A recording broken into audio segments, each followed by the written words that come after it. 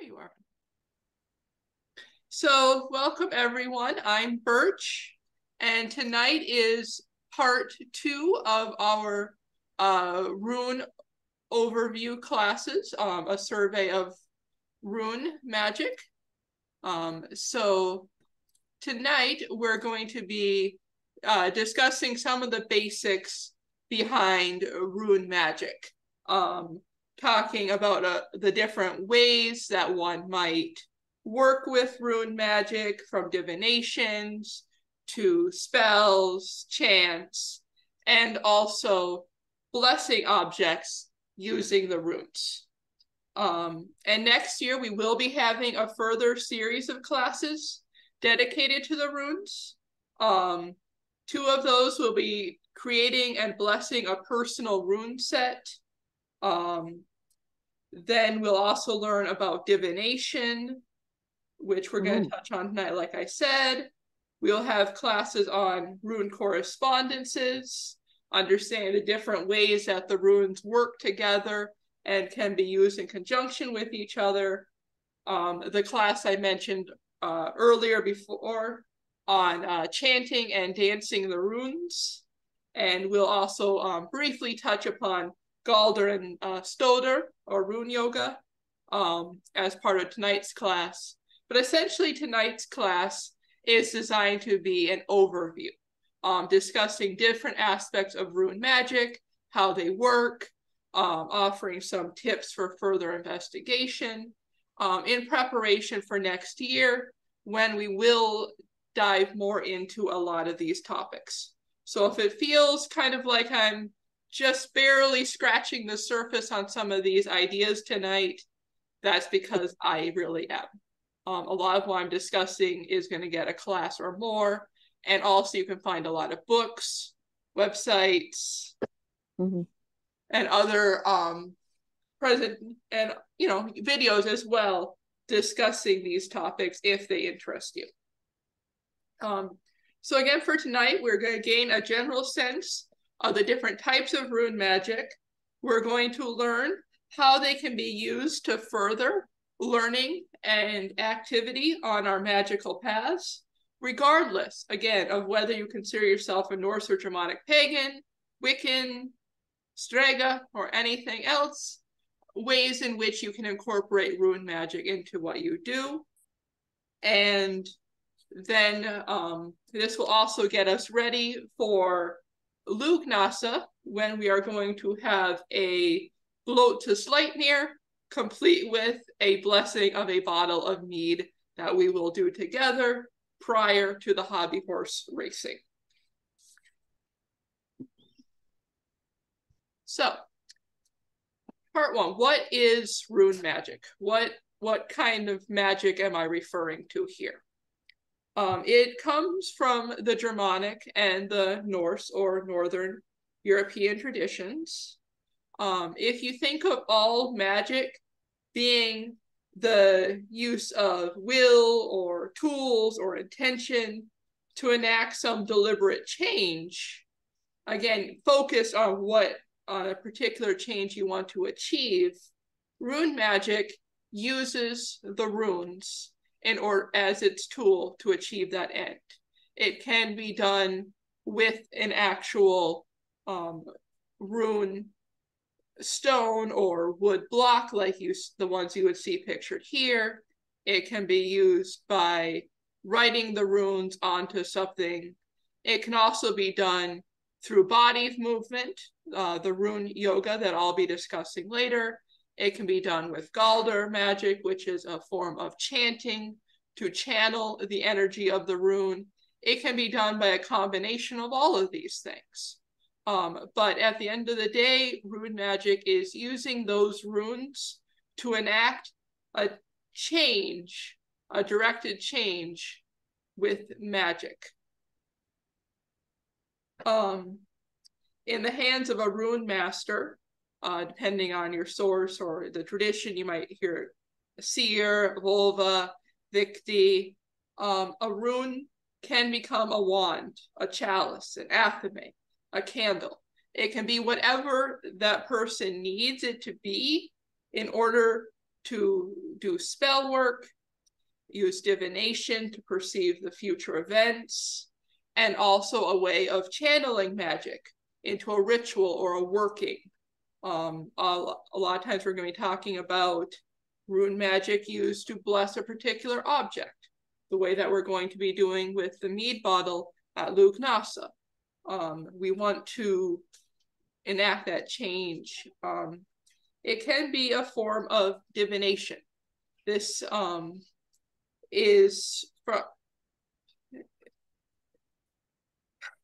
this comes again from what we discussed in the first class a couple of weeks ago, where the origin of the runes stems from the Well of Erd, which is overseen by the Fates. And so in a sense, since these runes are from that very firmament of our existence, they can be used to see the future and in a variety of other ways. And so it is a very complex, multi-layered magical system, which you can spend decades learning and still find new discoveries. As much as I've worked with the runes over the years, as much as I appreciate them, I'm always learning new things from them. It's when you have a set of runes or you work with the runes, you can kind of feel where that relationship is partnership, where there is room to grow and learn from each other and to learn more and more about them all the time. Even just doing this class, I never really done much on rune yoga before. Now I think it's really super cool, hence next year's class. So, to start with, what is some of the sources of rune magic? Well, one of the most traditional sources of rune magic comes from the Havamal. The Havamal is a series of poems said to be spoken by Odin, referred to in the Havamal as the High One, to humankind, offering a series of proverbs, wisdom, general advice, and towards the end, the story of how he went in quest of the runes, ending in his hanging from Yggdrasil, the world tree, for 9 days and 9 nights, until the runes revealed themselves to him. These two sections of the Havamal are known as Odin's Rune Song, which details his time on Yggdrasil, and Magic Charms, which follows immediately after and explains what the runes can be used for magically.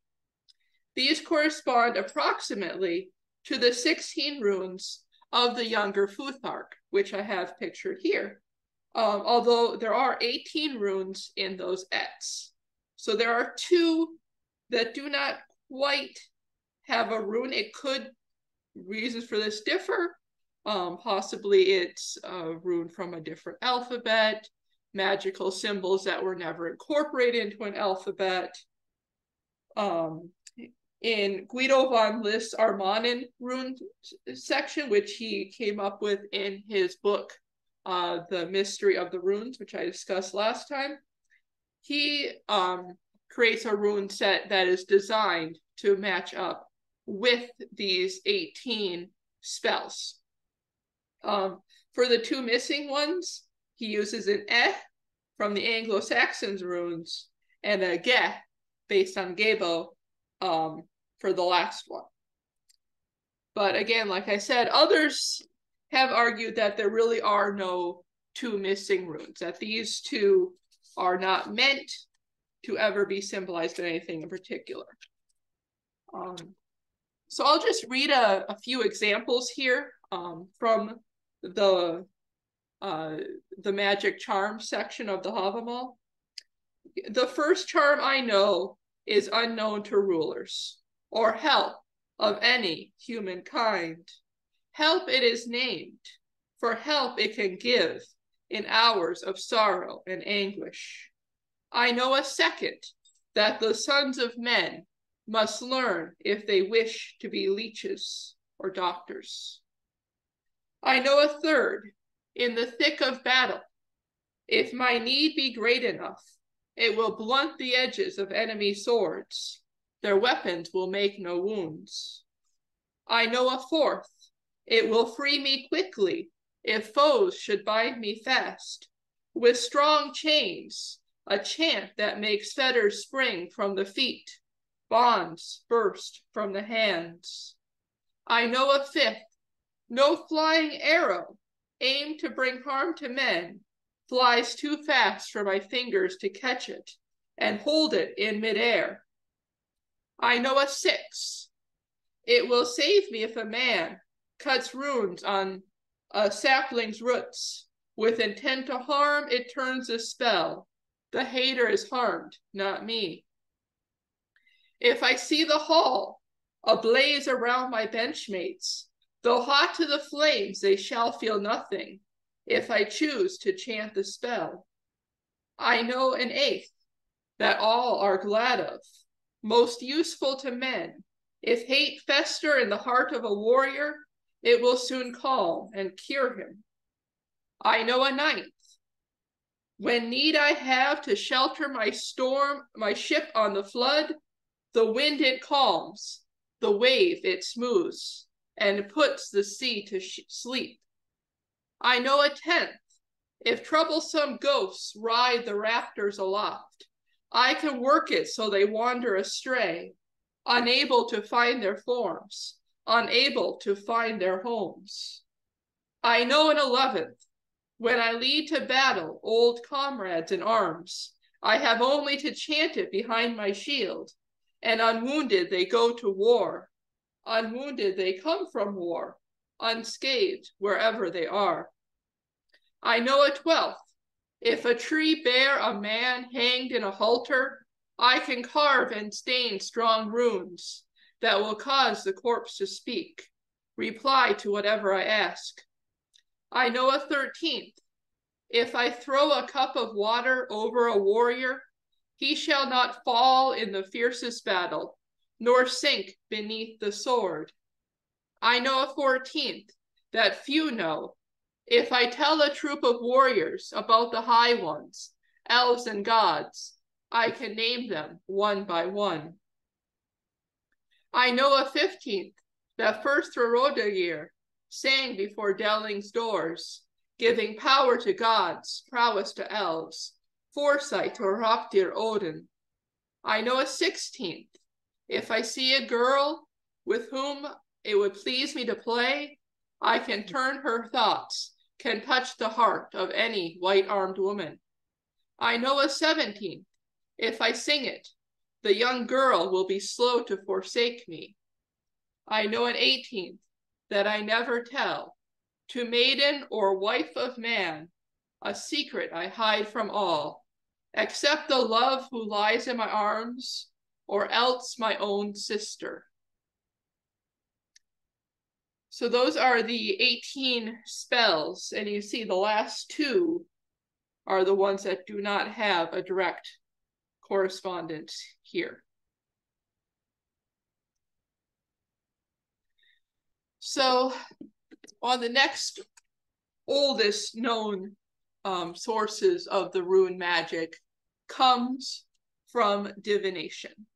Games of chance and luck were great favorites among the people of the Germanic tribes that Tacitus saw when he was exploring that region from the Roman Empire. He also was the first to record the use of runes or something rune-like for divination. German priests would cast lots to divine the will of their gods, which were cut from the limbs of fruit-bearing trees.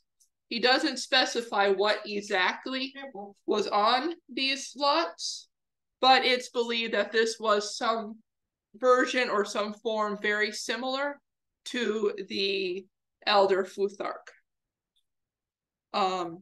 In the divination system he describes, you call upon the gods to guide an answer to a question. Then you take 3 runes, lay them out, and interpret the answer. I actually use a very similar method when I use divination, I always pull it in groups of 3. And I pull it on groups of 3. First one to Erd, who controls all that was, Verhandi, who controls what is, and Skuld, who controls what is still yet to become. It's a deceptively simple way of doing divination, but because each rune has many layers of meaning behind it, and the way the runes interact with each other can influence what meaning it has, you can get a lot of depth, even with a very simple seeming pull, based loosely again on past, present, and future.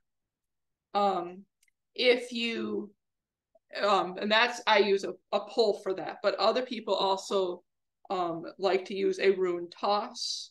And here the meanings can get even more intricate. In some systems, the meanings can even change depending on whether the rune lands upright, sideways, or upside down.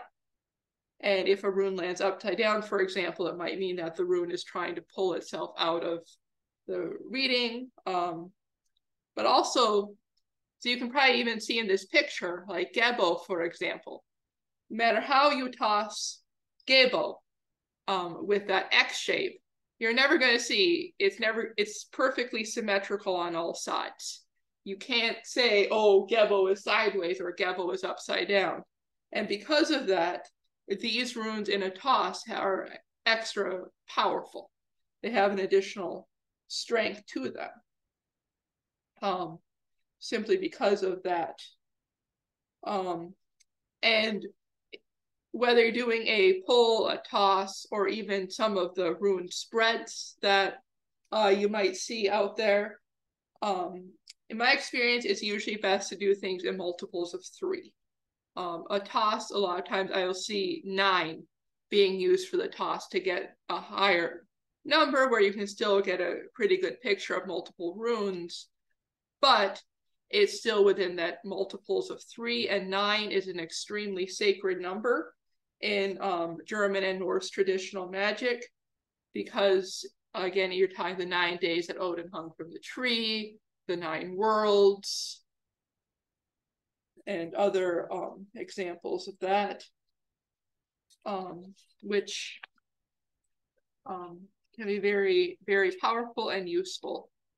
And I'll go into some of the finer points of divination more next year. We're going to have an entire class on rune divination. But for right now, I just want to talk very briefly about it.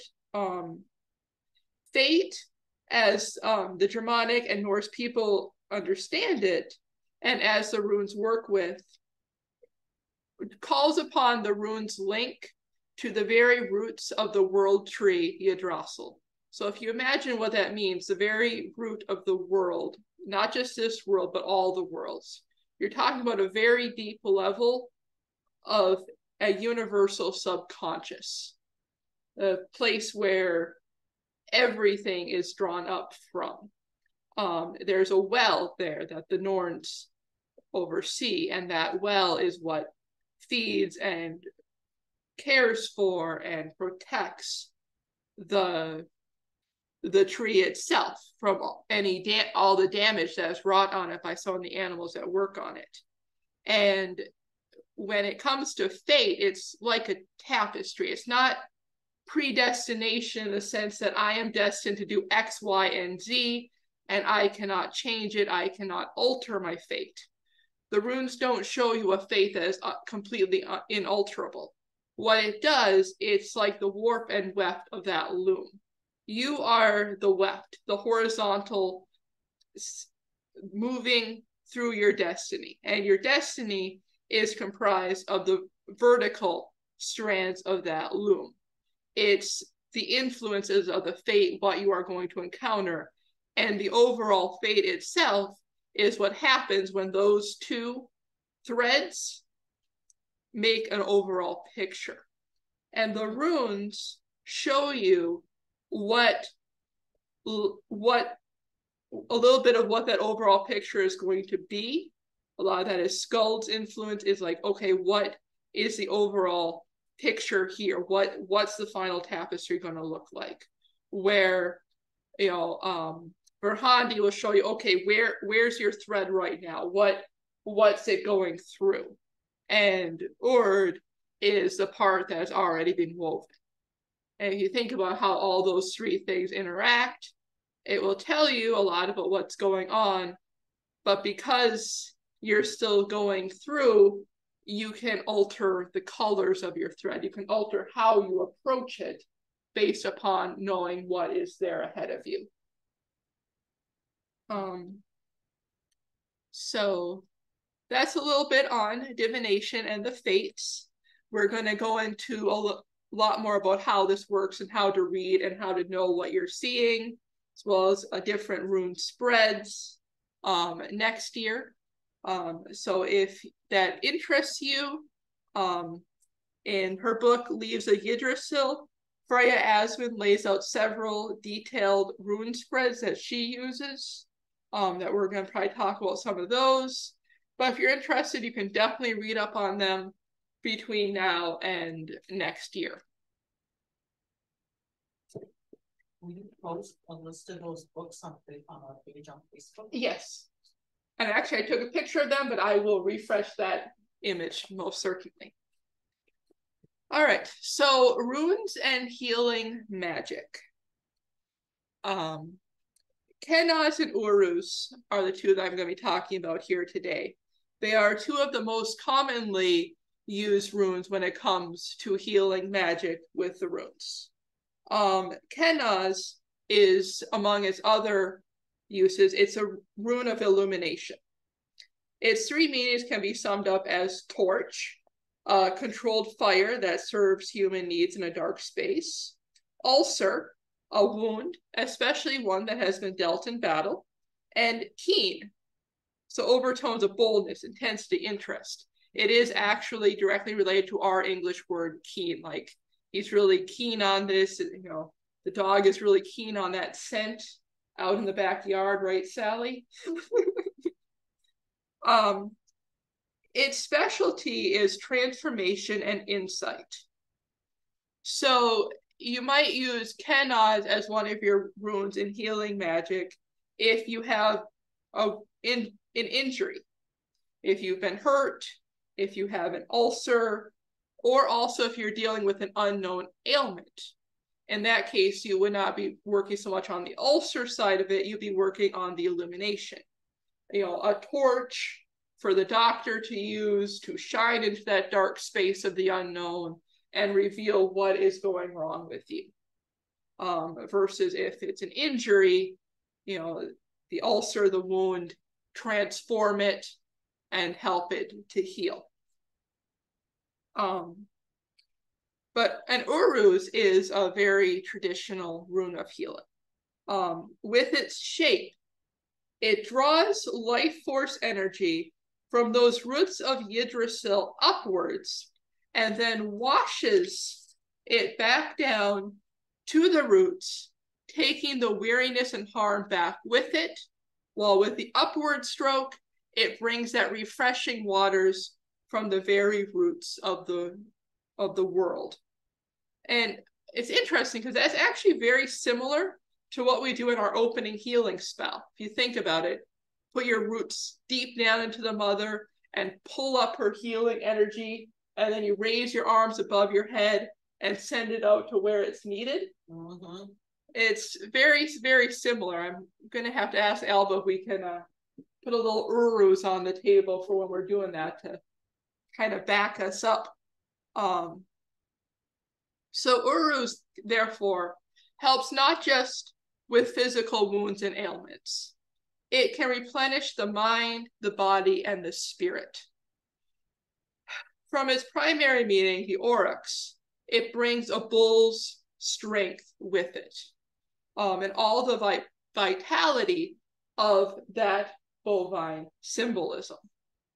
It also represents Althumbla, the mythical cosmic cow who nursed Ymir, the cosmic giant and the foundation of our universe before creation began. White mud, Hevita or, is used by the Norns to nourish Yggdrasil from its roots. And that also shares its name with the of Urus.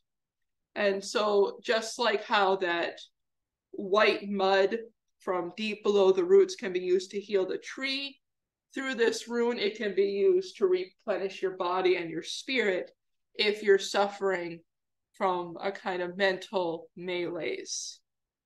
It is also the power of rain. And anyone who has ever watched the grass and plants and flowers sprout up after refreshing rainfall knows the healing virtue of a good soaking drizzle, which is the kind of rain that Urus provides.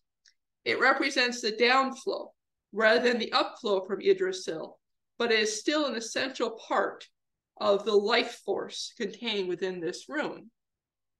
But of course, as with any healing magic, consent matters. If you know how, you can use these runes on yourself if you wish, but do not use them on anybody else without their permission. So if you want to use someone, you can speak to them about it, but don't do anything without the other person's explicit permission. All right. Elemental rune magic.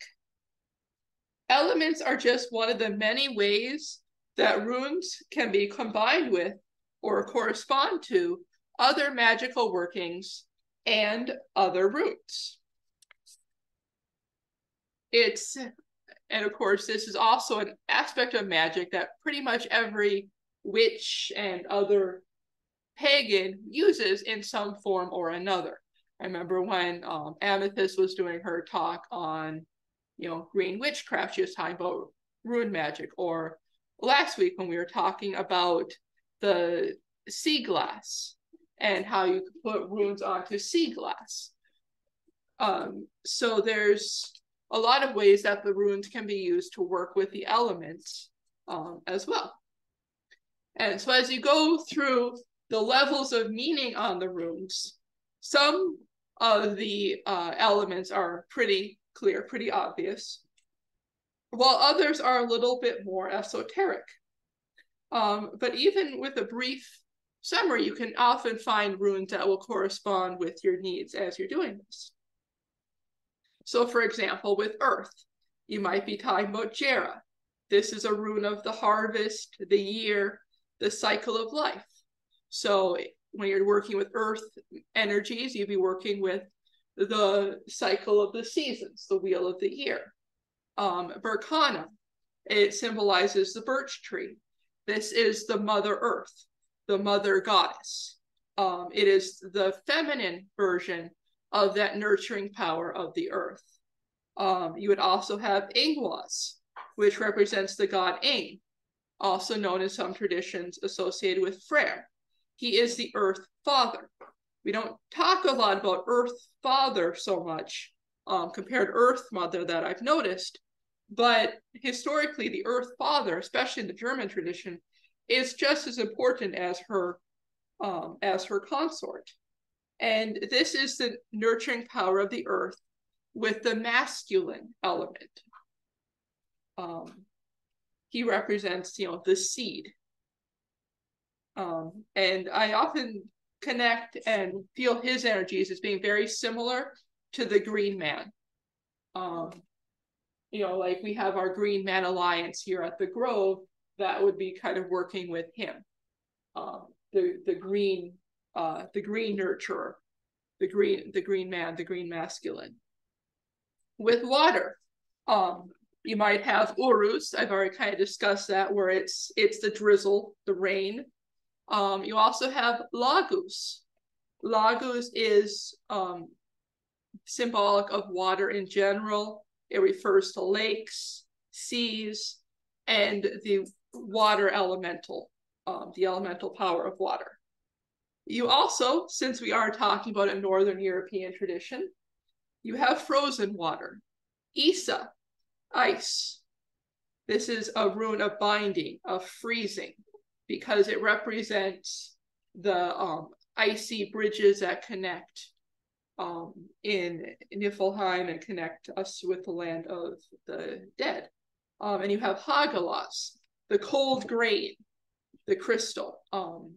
And one of its workings, you have the sense of frozen life force, crystallized, frozen, not yet come into its full movement, but it is the force behind the movement. Last time I talked about this being, you know, kind of symbolic of the moment of the Big Bang or what happened just before. That's where potential, but like any potential, it's not moving yet, so it can be said to be frozen.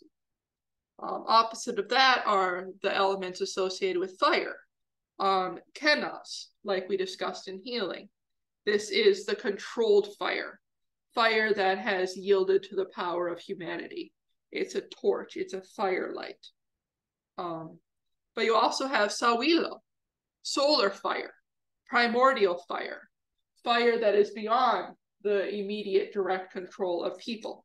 If you are in Florida, California, Texas right now, and you step outside and you get the full blast of the July and August sunlight, that's Sawilo. It will make even me sweat. And also, I often look upon Nauthiz as a fire rune. This is the need fire, the fire of inspiration, desire, necessity. It's that fire that drives you when the chips are down and things have to happen. And then for air, you might talk about Ansus. Ansus is breath. It refers to the first breath that created life within the first humans. It's song, it's music. It connects us with Odin, and also has element of spirit with it too, not just air, in that it does connect us with Odin, with the divine, and also, like I mentioned before, with the Awen of the Druids, the sense of a spiritual sound that connects and unifies all living things. You might also work with Tiwaz. Tiwaz is the historic sky father god of the Norse tradition, just like Zeus, just like Jupiter. He's the sky father, so you can see Tiwaz there. Also, it's not totally traditional, but I often see Dagas as being air. It refers to day and light, but it's light that's filtering through the day. Sunset, you know, when you see the sunset, the reason why it turns red is because the light is filtering through the atmosphere at a particular angle to turn it red versus blue. So it's that medium through which sunlight travels, which is, of course, the air, the atmosphere of the earth. All right, next slide.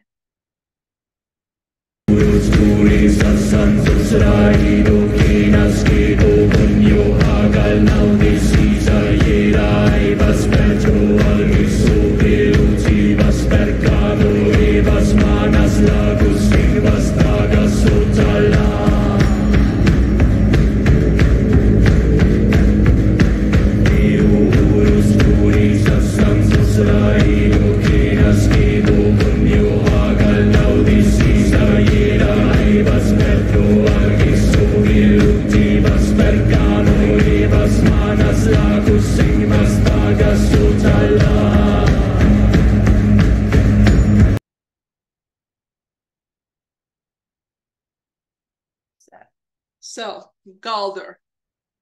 This is a very intricate magical form. In its broadest sense, it contains the entirety of active rune magic.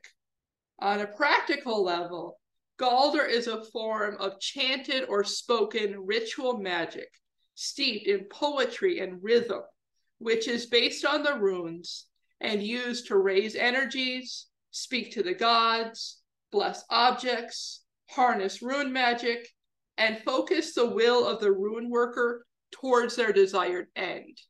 And it does all of that through the power of poetry, drumming, chanting, clapping, stomping your feet.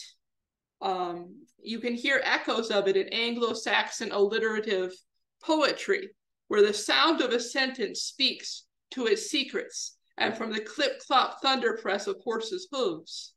But all poetry can feed into this magic, as can the sounds of the runes themselves, or the names of the runes. If you chant the names of the runes a certain way, you can do this. But also, each rune has one or more Galdr sounds or chants that are associated with it.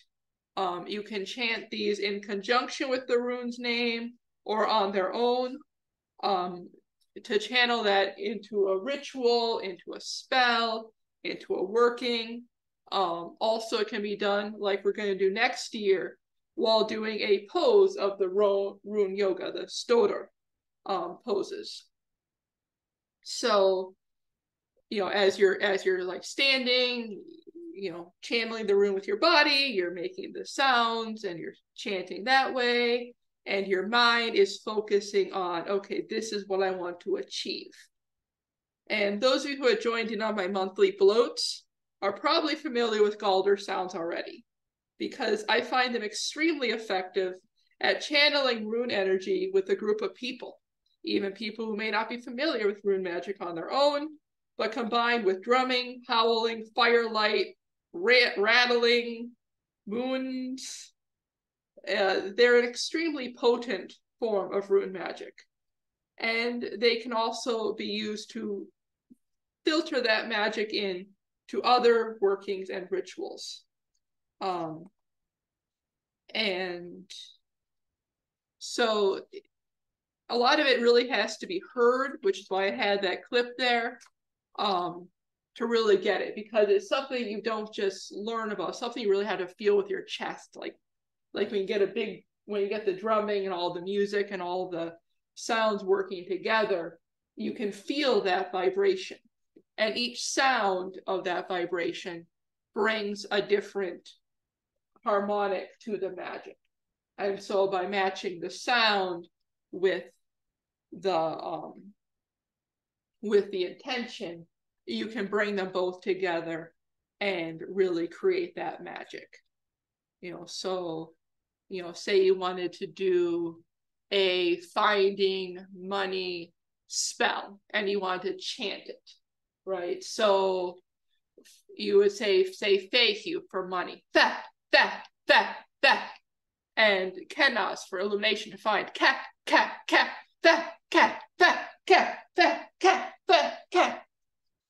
and you will apparently scare the poor dog laying next to you into waking up and being like, "What's wrong, Birch?" "I'm finding money, Sally, so we could buy you more turkeys." She's like, "Can you find me a turkey room?" But it's that kind of sound that you make with your voice to harness the magic. And it can, again, be integrated into other magics to bring it to life, so to speak.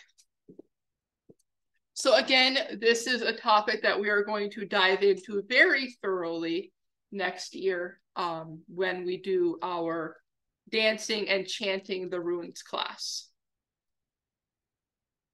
Okay, so the next type of rune magic is the one that I've seen called Stoder, Stadhagalder, or rune yoga. For obvious reasons, I usually just call it rune yoga because the other words are a lot hard to say. This is a magical system based on the runes, which uses gesture and posture to invoke the power of the rune. It originated in 20th century Germany based on Indic practices, hence the name rune yoga is frequently applied to this practice, even though it is a distinct system than the yoga used by most yoga practitioners today. It is based entirely upon the runes, and it was invented by a couple of guys in Germany in the 20th century. It's important to remember here that the body in the German and Norse tradition is not an enemy to be fought. You should work with your body while doing the rune yoga, not against it. Your body is holy.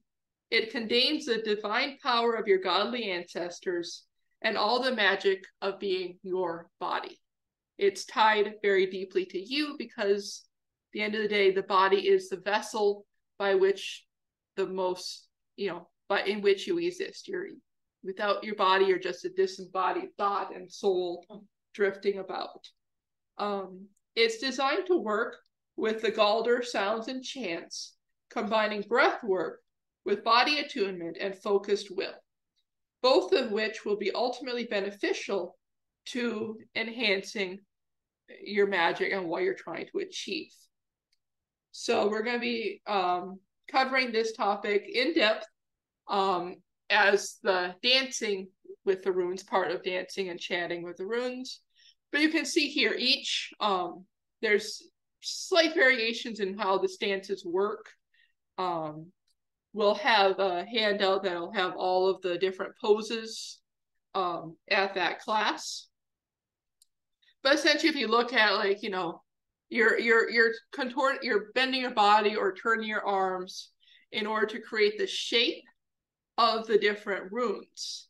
And so you can imagine, right, like as you're standing here doing this, you start, you hold your arms out that certain way, or you bend your leg, or, some of them you're sitting or kneeling. And then while you're in that posture, you have the chant and you have your intention at the ready, and you just make that chant while you're doing the pose. And by combining the two, you're just doubling or tripling up on the rune magic that you're working with to increase its power and its effectiveness. So, all right. Rune blessings and talismans. Tools, weapons, and other objects of daily life have runes on them, not only to identify who they belong to, but also to convey protection and other blessings to their wielder. This is an element of rune magic so popular, it has found its way into modern fantasy novels, as well as the daily practice of many heathens and Norse pagans. By taking one or more runes and inscribing them onto an object, or doing a blessing of the object using these runes, you can transfer the magical properties of those runes onto that object. And then from the object, the idea is whoever is holding or using that object would be able to share those same blessings. It can hold, it can store that energy. It also just looks cool, which is not to be underestimated. The sable blade at the bottom of this slide is one example of this. While rune swords are not as frequently found as fantasy lore would have us believe, this is one of the rare swords found that has an Othala, Hagalaz, Swastika, Uruz, and Thurisaz on it. All of these runes would have conveyed a sense of protection, good luck, and strength to its bearer before he was laid to rest with it in his barrow. While in sagas, such as the Sigurd Fundmundal, it would seem like all swords had runes on them, because that text describes in detail how to inscribe victory runes onto a sword. Archaeology has only found a few dozen out of thousands of swords with runes actually inscribed onto them. Hard to say why. Maybe, rune swords were just never all that particularly common. Personally, I think it's more likely that swords with runes on them were less likely to be left into a barrow. If you think about it, any sword with runes on it would probably have been considered to be extremely lucky and extremely powerful. And if you or your family are in danger, and you happen to know that great-grandpa's rune sword is in the barrow with him, are you going to leave the sword in the barrow, or are you going to pull it out and give him a replacement to carry into the afterlife? At the end of the day, Most people are going to probably rob that grave or replace it. Same thing with those swords might also have been more likely to simply be passed down within the family until they eventually wore out, broke down, or were melted down and turned into something else, then to be laid to rest. As in anything else in archaeology, absence of evidence does not automatically imply, evidence of absence, simply because it's a matter of what survives to be found. Same thing with rune talismans. Very few runic talismans have survived. Most of what we have are from the later Middle Ages and are oftentimes as much Christian as they are pagan. Because a lot of people don't realize, especially in parts of Scandinavia, the Christians use the runes just as often as the pagans would have done. They were very, it was a form of magic, and just like today or any the other things that they did, a lot of the magical was syncretized, including the runes. However, it's very likely, from what little we do know from sources such as Tacitus, that a lot of runes were believed that they needed to be inscribed on something that was once living, like wood. And these materials would be very easy to come by. As easy as finding a good branch, cutting it, carving it. But unfortunately, those same pieces of wood are not going to survive over the course of 2,000 years. It's unless they happen to fall into a bog and be preserved, wood is not going to last 2,000 years. The oldest rune objects we have found are jewelry made of metal, but again, only a few of these are actually from the Viking Age.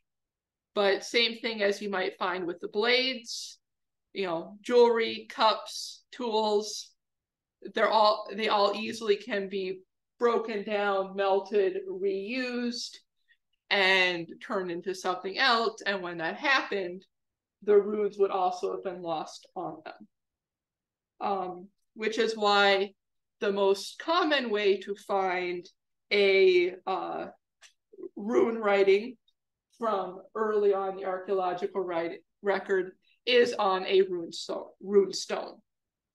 Most of what we have of written runes is on a rock, because those are what survive the easiest and which will stand the test of time the best and still be legible. I mean, if you look at that sword in that picture, you can clearly see that sword did as well as it could, but it's very, very hard to read anything on it. The runes that are there are mostly wiped away. However, despite the lack of archaeological evidence, modern Norse pagans and heathens absolutely love their runic inscriptions. It's a very popular way to decorate swords, rings, cups, drinking horns, and just about anything else we can get our hands on. And so that is why when we are together at Lugnasa, we're going to be blessing a bottle of mead, and we are going to be doing that at Sleipnir's Bloat. And we're going to work together as a group to decide what kind of blessing we want to bring to this mead and that day. And then we will do it together, and then we can drink the mead. All in favor, say aye. Aye. Yes. Hello. Yes. Yes. Aye. Okay. Shine, are you still having issues?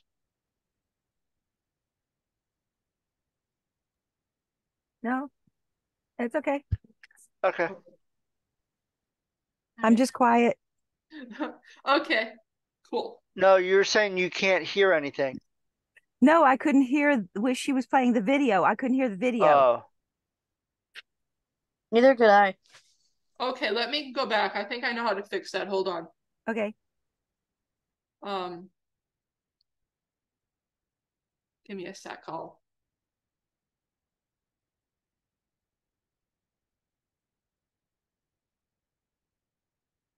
Okay, I'm gonna have to stop the screen share.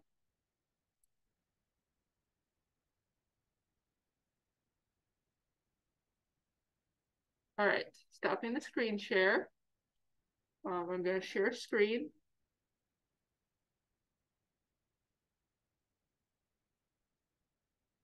Share sound, here we go. Okay, I'm gonna go back now.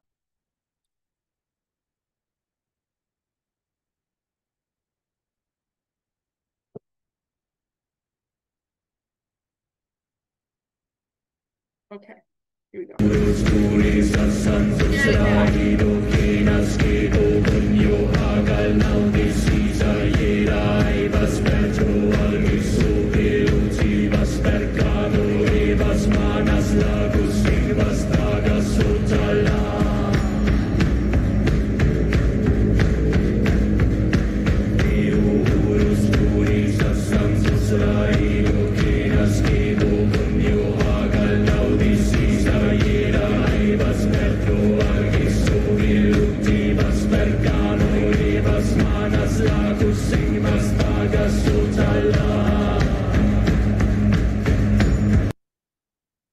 Okay. You guys heard it that time? Yes, no problem. Okay. Yeah. Thank you. I think I forgot to hit the sound button. It's okay. It's a Friday. It is a Friday. Any questions, anybody?